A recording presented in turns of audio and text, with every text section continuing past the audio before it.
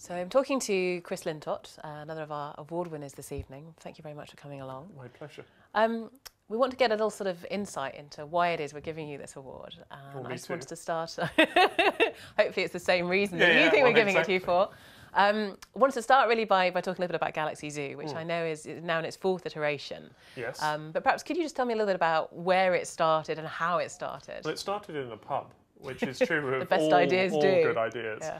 And I was sitting in the pub with a then PhD student called Kevin Surinsky, and we had one of those sort of everyday problems, which was that we had too many galaxies, or rather we had images of 1 million galaxies. We wanted to sort them out by shape, because the shape tells you how a galaxy's interacted with its surroundings, when and where it's formed. So it's like the integrated history of the galaxy is in its shape. And Kevin had shown that it was better to have a student look at these galaxies than it was to pass them through a computer. But he'd done 50,000 and was fed up, and so we were desperately staring into our beer trying to come up with a different solution, and decided, not a particularly original idea at the time, but a few people had tried it, but to use the web to ask for help. And we asked everyone to come and help us classify these galaxies, and the response just blew us away. Within a couple of days, we were doing 70,000 classifications an hour. Wow. And we're now on hundreds of millions of classifications of galaxies. And it all grew from there, really. How did you get over that sort of critical mass in the first few days? I mean, who did you publicise it to get those numerous people working on it so quickly? I think it was sheer blind luck, to be honest.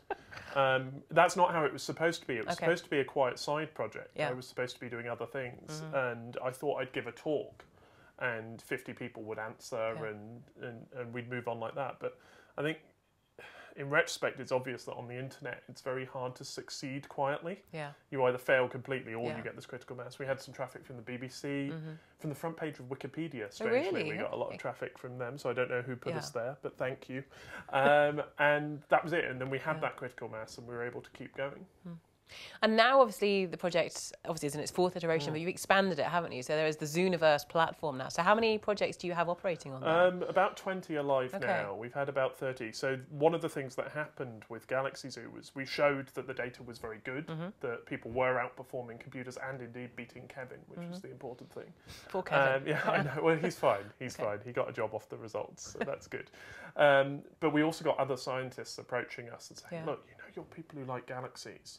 Maybe they could classify my giraffes or penguins or cells or crystals or particle physics data or whatever. And we realised that this was a software problem that needed solving once. And if we could build a platform that could support a wide variety of projects, then we could try all sorts of things. And that's what the Zooniverse is, and that's what Galaxy Zoo grew into. So I think of Galaxy Zoo as the accidental success. And Zooniverse is what came from realising that we'd hit on something that could work. I mean, we want to reward you and the Galaxy Zoo team just because, for precisely that reason, in a way, that you hit on something that's proved to be such a sort of fantastic model for citizen science more generally. And I know others have done it before, but in a way, you all sort of really picked up and ran. I think the thing that's, what's really special about Galaxy is the attention. But others have done that. There's a brilliant project called Stardust at Home that collected dust grains from a comet and analysed them. I think what's special about Galaxy Zoo is that we knew we wanted to produce science with it.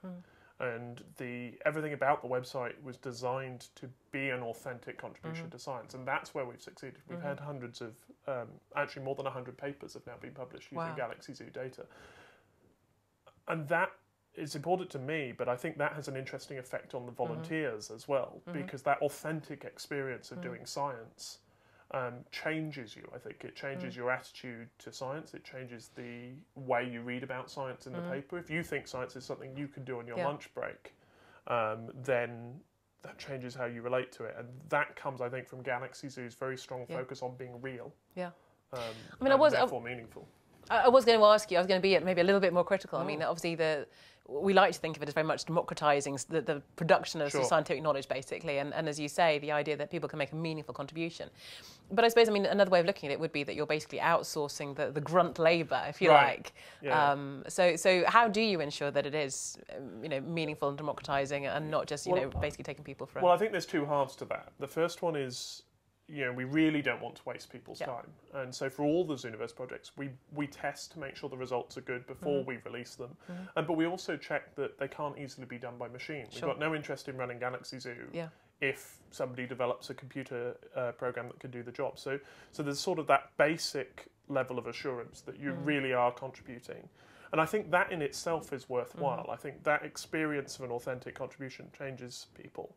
But we also really want to encourage people to go beyond that, because what we've done with the first iteration of Galaxy Zoo was democratise the easy bit of science, or at least the everyday bit of science.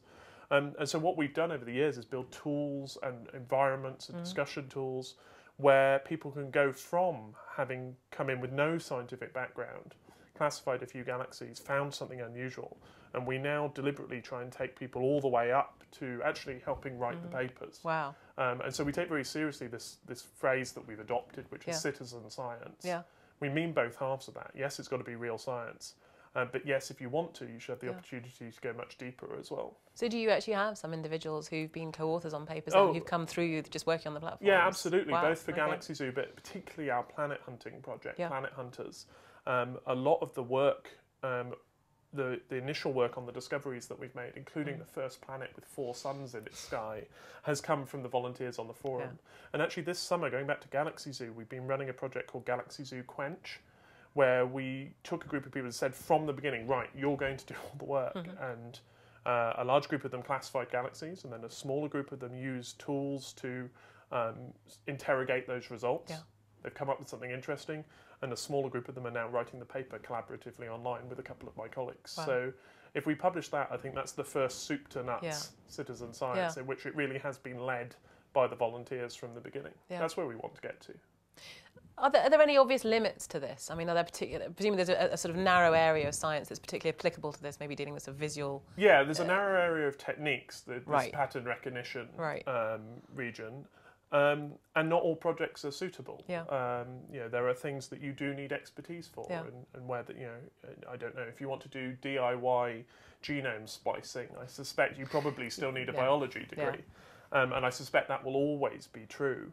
I think really what's important is to find a meaningful micro-task, a way in for people that's convincing as a way into the science. After that, people can go and do everything, and they can work to very high levels. But we've restricted ourselves to these areas where there are these first tasks. I think the other interesting limit is whether there will always be these projects. So there's an assumption, I go and talk to a computer science department, there's an assumption that we're a few years away always from solving all of these problems with AI and computer vision. My bet is that what you'll see is the proportion of images of data that has to be classified by humans will drop, but the total may well stay very consistent because, of course, data sets are growing, and that what we'll see is humans increasingly doing the specialised, looking for weird stuff, which is what we're really good at, and we'll hand computers the routine. Last question, do you think, obviously as social scientists we're very interested at the moment about the potential of big data, do you think this is an area where actually we've got a bit to learn from what you guys have been doing? I think so. It'd be fun to think about. Mostly we think that we need social scientists because we're trying, one way to phrase the last 6 years of Galaxy Zoo was an attempt to understand why the hell this works and why these people give their time to citizen science. So I always think about it that way. The other way around, I think wherever there's a large data set, wherever you're looking at patterns, I think there's potential for collaboration and for exploration, and that tools that are built well for citizens to do that also become the tools that the researchers use. So you'll find the Galaxy Zoo science team using the same tools we built to enable this deeper collaboration, and I think that's something that spreads across disciplines. I don't quite know if that's the same as learning from us, but I think there's an analogy there. Yeah, no, I think so. I think there's certainly the potential. Anyway, you're doing such great work. It's an honour to have you this evening, so thank you very much, Chris. Well, thank you. Thank you. Whatever I've got the award for, thank you very much. My pleasure. Thank you.